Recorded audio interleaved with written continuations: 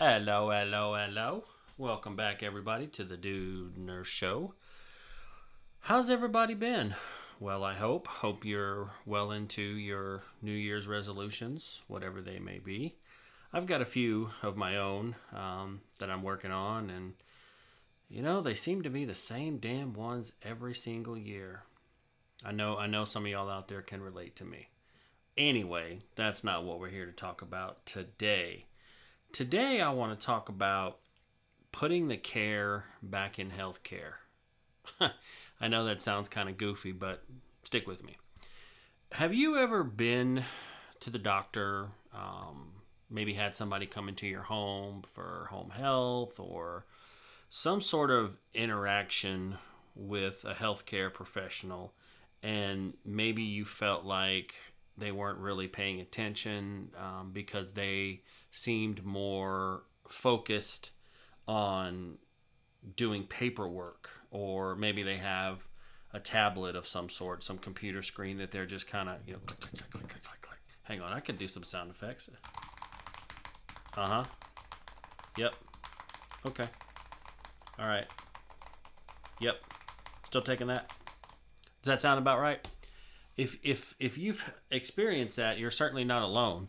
I too have experienced that as a healthcare professional. I've seen coworkers do it, and I'll be honest, sometimes I've done it myself. I'm not gonna lie. I'll be the first to call out my own BS. And I've also experienced it as a patient or a consumer or a customer or a client or whatever the hell fancy term they want to use nowadays. And it's really shitty in my opinion. You're paying all this money, and you even if there's not some major concern, God forbid you're discussing cancer or, some lump on your kidney or on your breast, you really want to feel like whoever you're talking to, A, is paying attention, and B, you'd kind of like them to give a shit. I know I do.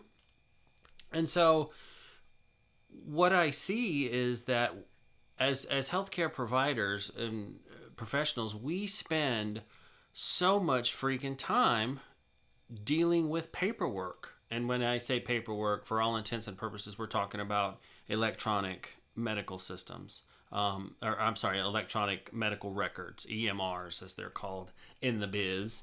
Funny thing about that, the thought process was to make things kind of more secure, easier for people to access, all those kinds of things. And they were going to cut down on paper, right? You got everything in this computer, and we don't need to print all this stuff. Horseshit. We actually use, in a lot of cases, just as much or more paper than we did before we became quote unquote electronic. It's really stupid. I don't get it. But we're not gonna dive down that rabbit hole. We're gonna take the blue pill instead of the red pill. There's a Matrix reference for you.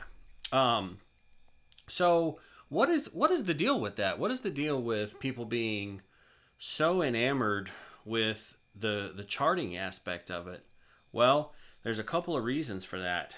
One, some people are just straight up task oriented. We have a task and we're going to do it, and everything else going on around us doesn't really matter. In a lot of ways, that's kind of good for a medical professional because, not being able to get distracted easily, we'd be less prone to mistakes. There's a lot of stuff going on, people always interrupting us, other patients needing things, coworkers, phones ringing, doctors. You get where I'm going with this. So that's one way of looking at it. But the real answer is, if we don't fill out 75,000 pages, we're not going to get paid. We're not going to get reimbursed. And this is an insurance issue, okay? Insurance companies have, well, let me back up. I am 100% for checks and balances. I think it keeps us all on our toes. It helps prevent, or it strives to help prevent waste, errors, those kinds of things. But yet, sometimes you can have parameters that are either too strict or not strict enough. I'll give you an example. Let's say, for example, there's concepts in like what's called lean principles and Six Sigma that talk about increasing efficiency, waste reduction, those kinds of things. So let's say I'm making, I don't know, pencils, okay, at my factory, and I institute guidelines that say we will reject every single pencil that is not 1/1000th of a millimeter in diameter at the point of the lead. Okay, that's pretty damn small. So for example, if we have one that's, 1/100th of a millimeter, that pencil's going to get rejected. You wouldn't even be able to tell at the naked eye. So that's pretty strict. Okay, the other side of that is if you have parameters that'll just let anything through, pretty soon you'd have pencils coming through that were the size of baseball bats, right?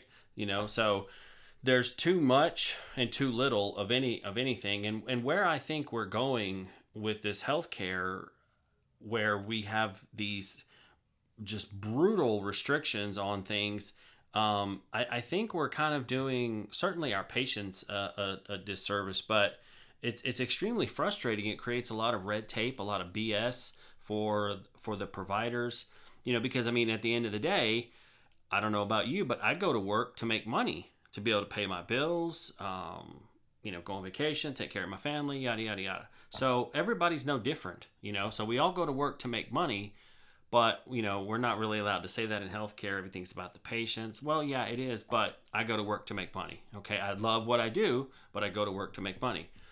So when we go in and we have all these restrictions and all this red tape and all this crap that we have to deal with, think about this. When you're sitting in there and you're talking to your healthcare provider, your nurse, whatever, they may come in and spend 10, 15, 20 minutes, 30 minutes tops with you. I guarantee you they're spending at least that much time and probably a hell of a lot more doing the paperwork. So in essence, we end up spending more time doing paperwork than we do with our patients. That is crazy. You can only say and do so much in this limited amount of time. You can't save the charting for the end of the day. You're not supposed to. There's parameters. For example, in home health and hospice, and even in hospitals, you can't just say, oh, I didn't get to it today in my shift. I'll come back tomorrow. I'm off. I'll clock in and do it. No, it doesn't work that way. Your stuff has to be finished by the time you get off. You're handing care over to the next person. So same thing, like I said, in home health and hospice, you have to have, let's say you go to admit a patient on hospice and they're at their home, and you go in there and you do this full admission and you leave because you just got to get home, and you say, oh, I'll do it later. You don't have that much time to complete that paperwork. And the paperwork in and of itself is not so much the problem. It's the amount of redundancy that we see. I think anybody out there could certainly understand that the mortal enemy of efficiency is redundancy. Well, what do I mean by redundancy in healthcare? Well, for example, if you look at a chart, say a newly admitted patient, you have to put their vital signs in like 12 different places. You have to sign your name, whether it's electronic or physical signature. You have to sign in multiple places. It's one record. Why do you have to sign your name 17 times within a patient's record? Everything is time stamped and date stamped, and it knows, whose login was there. So it knows, okay, this is Greg, RN. He saw this patient and he submitted this at this time. Okay, perfect, great. And if somebody else came in right behind me and did an assessment or whatever, then it would stamp them, and so on and so forth. So we have all of this redundancy going on. Same thing when patients are filling out consent forms and all of these different things. And I'm not saying that we should not still do our jobs and do our due diligence and explain things to our patient. I'm saying that I think we can streamline a lot of this stuff and make it considerably more efficient. And we can spend more. So if we have an hour and we spend 15 minutes with a patient and 45 minutes documenting, that to me, that's a problem, and especially when you look at patient outcomes and things of that nature. We're cramming a lot of stuff in that 15 minutes. So how much does that patient really understand with 15 minutes? And we're billing for an hour because we're doing all this other kind of stuff and yada yada yada. But the point I'm trying to make is that I think we can do a much better job, and patients, I know, get frustrated because sometimes they don't feel like they're being listened to. There's these patient scores and indicators and all of these things that we look at on what we call like a national level, or we are graded against, like one hospital reports its data and then another hospital reports its data. We look at what we call a benchmark. There's national benchmarks. So you see, how well your facility, your hospital, your home health, your hospice, your nursing home, whatever the case may be, how well you compare to the national average. And those kinds of things, there's patient satisfaction surveys that get sent out. Healthcare providers are heavily reimbursed on the outcomes of said survey. So the point I'm trying to make is I feel like a lot of the stuff that we're doing sometimes is just more geared towards trying to get good scores on a survey, not so much providing good care. Because you would think that, hey, if I provide good care to this patient, then my scores are going to be good. But unfortunately, it doesn't always work that way. It doesn't correlate directly. And there's some other reasons why, but we're not going to go too deep into that. But as I said, unfortunately, it doesn't correlate that linearly. It's much more complicated. And so I think that we have taken the care out of healthcare. I really and truly do. We look at, people on the floor. I never worked as a floor nurse, quote unquote floor nurse. I was an ER nurse. So floor nurses, when I would call up to give report on a patient from my ER that's being admitted, they would be like, oh my God, I'm getting an A word. And that A word is admission. I know what you were thinking I meant. You thought I meant asshole. Sometimes they got those too. Sometimes I was happy to get that patient the hell out of my ER. But I'm talking about an admission, an admit. Nurses hate that word. Hate it. Mainly because, and in my dealing with some of the nurses, like when I was a house supervisor, I would go around the different units and check on people and all this other kind of stuff. The nurses, because there's so much paperwork to do, there's so much stuff to fill out, there's so many boxes to check. And like I said before, I swear you're checking the same box several times in multiple places. I mean, it's a little ridiculous. And I know that, this is a very litigious society. Everybody likes to sue everybody. But goddamn, people, health care. It's not health don't care. That's what it's becoming. Health don't care. And like I said, I think we can do a much better job. We don't have to be quite so task oriented, and we can do our jobs so much better. The other thing that they try to do too is they will load the hell out of the staff for the ratios. For example, there's some units on the hospital where one nurse is responsible for 7, 8, 9 patients I've seen. And this is not a critical care floor. It may be like a medical surgical floor. Patients are pretty stable. But at the same time, though, one of the things I've noticed, like if you look at ERs, ORs, ICU, your very critical care areas, there's a lot of research out there that talks about, nurse to patient ratio. However, there's not a lot of research out there that talks about nurse to patient ratio in these what we call like step down units where the acuity is much lower. What I think goes on, and I've seen it happen, the nurse is so busy. Maybe they have a tech, maybe they don't, or a nurse's aide or whatever. Different hospitals call them different things, but it's basically someone to help out the nurse. Maybe they have one, maybe they don't. So a lot of the things that they would be getting help with, like running water to a patient, or just little tasks that really anyone could do, and the nurse should be left to do more specialized things, giving meds, doing assessments, talking to doctors, all those kinds of things, right? We're supposed to have this team environment. That doesn't always happen. So as a result, a patient may start to have a decline. It may not be a precipitous decline, so it's very subtle. They may have from shift change to shift change, or from usually the vital signs are done every 4 hours on a stable floor like that. So maybe at 8 a.m. their blood pressure was this, and maybe now at noon their blood pressure is that, or their heart rate, or their respiratory rate, or maybe they have a slight temp.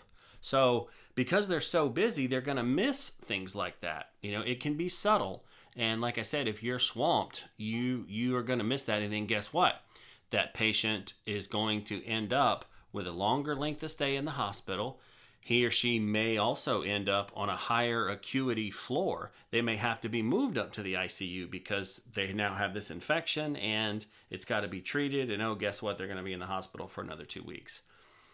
That doesn't tie so much into the paperwork, but it's the same kind of concept, because they're just trying to these insurance companies, and it's a lot of it's CMS, Center for Medicare Medicaid Services. Regardless of what type of insurance you have, by and large, Medicare is basically daddy. Okay, Medicare says what goes. So these insurance companies say, hey, we're only going to pay you so much for this diagnosis. This patient came in here to have knee surgery. This is the money you're going to get. That's it. If that patient's knee gets infected, tough shit, guess what? You just paid for it. Those things are preventable. I'm not saying that they're not. But the overall message is that I just think that they're just trying to have us do too much with too little resources. I think if we could spend more time with patients, less time on the computer with our heads in the chart, I think our outcomes would be better. And eventually it could kind of help stabilize this crazy out of control thing that we have here in the United States called healthcare. And as I said, another way of doing that is, you can't overload your staff. You just can't do it. I mean, these are people's lives. It's not like we work at McDonald's and, oh my goodness, I've got, 17 Big Macs to cook. Well, if someone's Big Mac is burnt, undercooked, doesn't taste good, so what? They get a new Big Mac, right? You give them their money back, give them a discount next time they order, everything's gravy. But we're talking about people's lives. If you screw up and miss something subtly that you should have caught, there may not be a refund. There may not be a do-over, and that's kind of scary. So I just wanted to kind of mention that, to point that out to some of y'all, see what y'all's thoughts are. If you've had any experiences like that where you just, hear the person's head in the computer and they just, yep, it's interesting, and it's kind of scary, in my opinion, but we'll see what y'all think. Thanks so much for tuning in to another episode of the Dude Nurse Show. Until next time, take it easy.